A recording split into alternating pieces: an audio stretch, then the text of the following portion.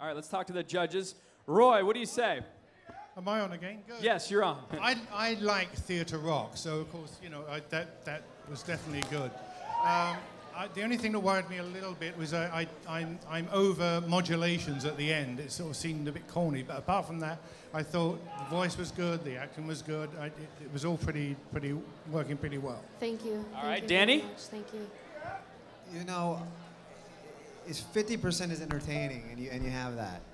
Thank you. And the voice is great. It needs a little bit more control, but I think there's something there. I bet you this guy right here could help you out. Thank you. He's got the magic touch. What do you say, Rodney? Hey, check it, everybody. Can y'all hear me? So this is really amazing because you got to think these artists that are up here that are performing, they're doing original songs. Like, we know none of these songs, so we got to get into it and support them and really, you know, just get them riled up, clap them up, because they're doing original music that we never heard before, and that takes a lot of guts. So let's get behind them, all right, y'all? Thank you. Thank you.